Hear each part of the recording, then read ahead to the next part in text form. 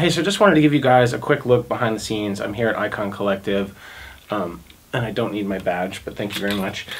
Here at Icon Collective, and we're shooting the branding course that I wrote for the music business program, and we're porting it over into their online school. And so I'm here with Zach, who's holding the camera. Yeah, and he's got his dual R5 set up here, along with his lighting rig, and he does all the video work for Icon. And so after this, I don't think he knows this, but I want to ask him a few questions on camera because I'm really curious about like what it's like working for a big brand like this as a built-in cameraman and as their main content producer. And we've hit it off really well through this process, and so he has no idea that I'm about to do this, but we're gonna ask him some questions, and yeah, I just thought this might be interesting for you guys. So, be right back.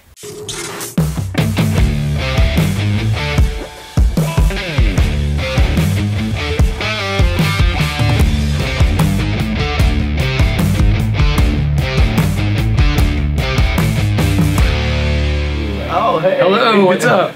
Yeah. So, Zach, that's my kid's name. I was excited to meet you. We met each other on email, and I get here and I have no idea what to expect.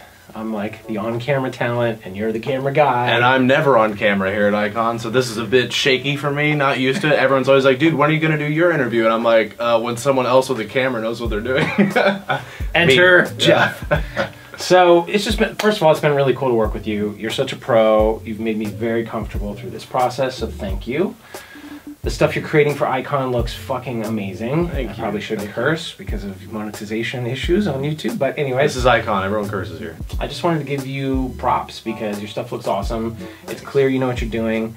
And we were talking, you've been in this space for like 13 years, is that right? Something like that. But I've been doing directing, filmmaking, writing for probably about like 12, 13 years, something like that. And then I've been doing cinematography and editing for the past 10.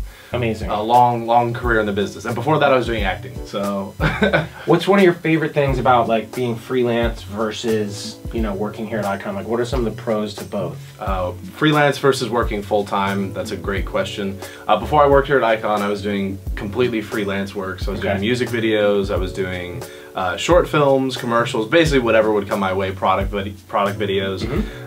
And I enjoy that a lot. There's a lot of creative freedom in freelance work, and like going out and seeking your own job, seeking, you know, working with artists, getting to know people. There's more time, obviously. You have more time that you can do stuff. But it's also a bit scary, you know? I mean, because you're always waiting for your next project, you're always waiting for your next gig.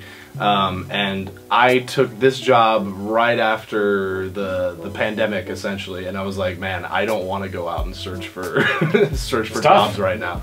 You know, and I saw an application for this. My friend told me about it, so I applied. And I got the gig, and I've absolutely loved working here at Icon. I mean, I get to be very creative here still, and I think that's what interested me about the job. It wasn't like oh, you're just gonna shoot these product videos, you're gonna do them exactly as we tell you. Every day, same way. And I'm not saying there's anything wrong with that. I have plenty of friends who make great money doing that. But for me, I don't know, I just enjoy the creativity of being able to tell an artist's story, come up with a concept, and there's a lot of that here. We get to work with a lot of alumni and come up with interesting ways to showcase their story. Right. And I think that's what drew me to it. Love that. You mentioned that you saw the job listing here. I think you told me a good friend of yours kind of put in a good word for you. Is that true? Yeah, it is true. So your network. Network is very important. Yes. Very important. Yeah, I did have to apply, obviously, but of course. I found out about the gig because a friend of mine, Joe, who is an even better cinematographer than I am. That dude's amazing, but he's always working on like big sets, like films. And he told me, he was like, oh, I met this dude, there's the school Icon, they're looking for a videographer, and he's like, I just can't do it right now, man, you should apply. And at the time, I was like, I'm not that guy. I didn't even think I was good enough, really. I didn't think I was good enough. I had massive imposter syndrome. I was like, nah, this ain't gonna work. And he's like, just apply for it, bro. And so then I sent an application, and then they asked for some video samples, stuff that I had to shoot specifically for this, and I got the gig. That's amazing. Yeah. I love that you're open about that because so many, and it's one of the, yeah, I know you don't know my content, but a big thing I sort of push is the breakthroughs that we all have to go through on a continual basis. And mentally. And it's not even like once you get the gig, then you're like, oh cool, I'm totally qualified, I'll never have that thought again, because sometimes We wake up and we still have that thought in the middle of a job. No, when I started working here, I still felt that to a degree. I didn't just suddenly, the light snapped, I was like, oh, well, I got the gig, so clearly I'm not an imposter. No, when I started, I was still like, kind of like constantly like, oh, I don't want to mess up. You know, like, what if I shoot this wrong or this doesn't look good, then I'm out. You know, or I don't know, something like that. Right. But that's what we think. But yeah, I mean, started shooting stuff and it was like consistently, everyone's like, oh, this content is so great. Like, this is better than anything we've had before. And I mean, once you start hearing that, you're like, okay, I can sit into it a little bit, you know. But I think a bit of imposter syndrome isn't a bad thing, because it really does encourage you to be on your toes and to make the best content you can.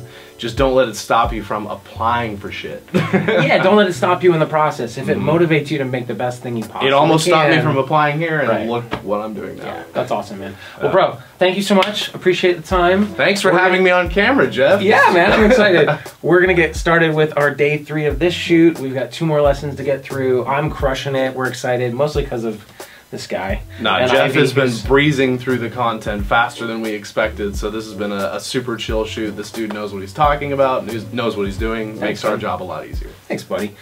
Do you have a personal channel that they can follow other than the icon stuff? Currently, it's just my plug away. You can check out my band, Bake Out Monday. I shoot all of our video content, all of our music videos. Other than that, it's just my Instagram where I post some of my video content, which is just at Zack Shada. Cool, man. Thanks so much. See you on the flip. Thanks, Jeff. You're the best, dude. Thank you.